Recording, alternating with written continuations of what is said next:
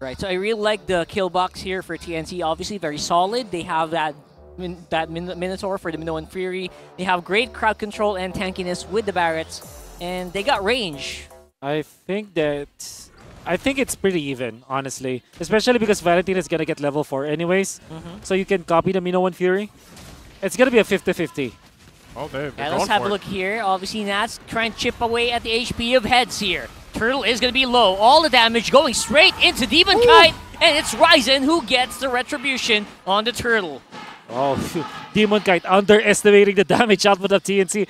He literally received all of the ultimates. Apart from the Barrett's ultimate, he received it all. And he died eventually. You know. So I guess that's Light trying to realize that, you know what, I can't do those big engages just yet.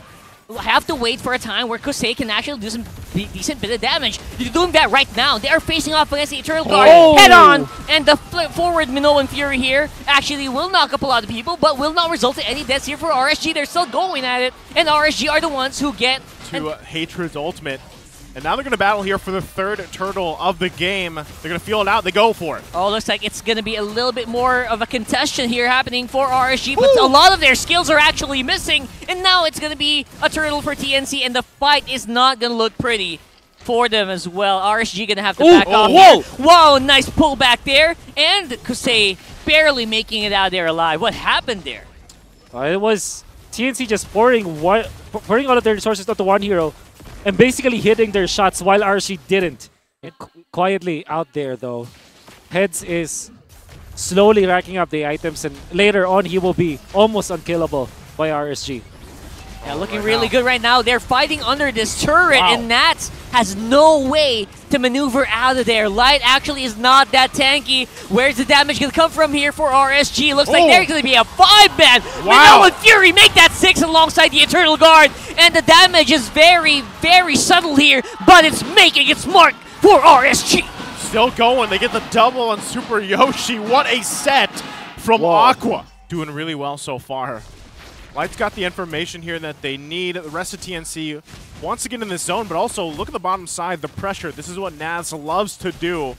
So he'll go ahead and clear that out, but already pushing for the Lord. I don't know why, but TNC are barreling through this HP of this Lord here, but they are going to be suffering from a setup as well from the Minoan Fury of Aqua, and now it's going to be a bit of a 50-50 here on the Lord take. Both jugglers are low, and it's going to be Ryzen on top, but it is Nomad who takes that Lord.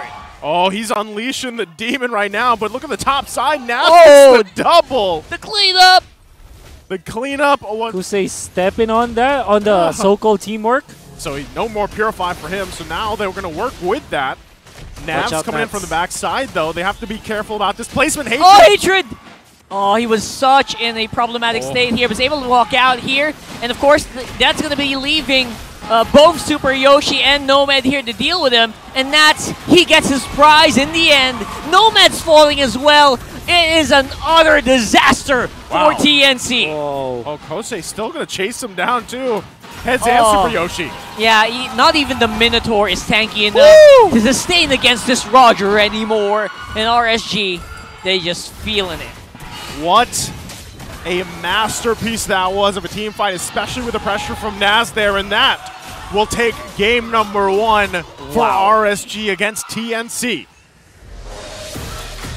Nats, in that last exchange, he said, "Welcome to my channel, and this is my unboxing video."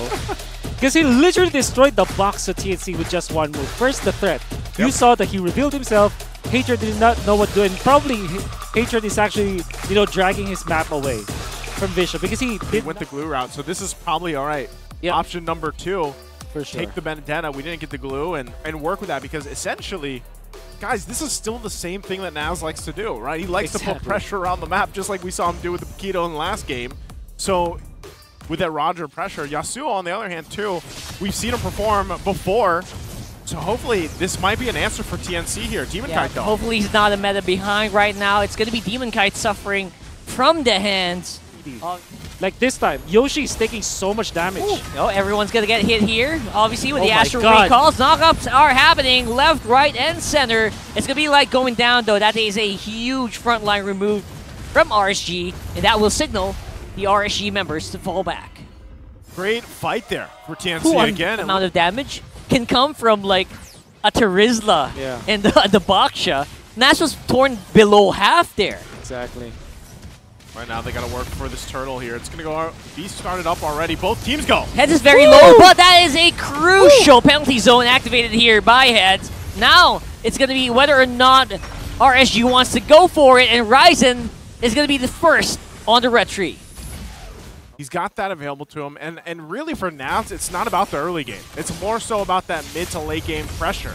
Yeah, but speaking of pressure, look at Super Yoshi. He's having a hard time getting out of the grip of RSG, and he's going to go down, but not without some revenge from his teammates.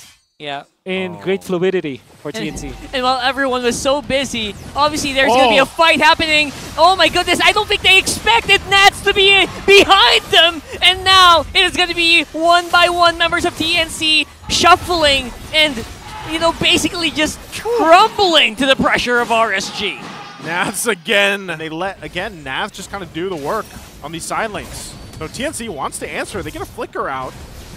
I mean, it's been a while since TNC actually got anything on the map, and that's because of that. They will try to take some fights here just to maybe get an advantage, and they are making people and bodies fly up onto the air, but Super Yoshi going to be suffering because of that. Now, Heads, he is going to be Retribution. He is super duper slow now, but some good damage coming in from RSG means that Heads might be in trouble. That's going to be canceling up on the Electro-Final Blow, but Chase still on. Crusade trying to get his way, and he got the head. Jinxed on the moment, Jinxed it. He wasn't interested earlier, but he was interested now. And so, RSG takes down the mid turret. Are they going to end the game here? Oh man, it's going to be a very difficult defense here. Ryzen, again, just not as tanky as you think he is. It's even Super Yoshi. Even if you set that up, there's just no damage to be had. With close range available, it's going to be RSG with a 2-0 against TNC. The Raiders, once again, find themselves with a decisive victory here against TNC. They made it look very, very clean. And very, again, this is how the Raiders like to play. But they actually read through the weakness of TNC. One of the things that I noticed in week number 2 when TNC lost against Echo was map control. Yeah. And this was definitely the game that you look at where TNC's weaknesses were blown wide open. Literally winning all of the fights, but losing the map meant that they just lost their formation. And that's also what happened in game number 1 because of what Nats did.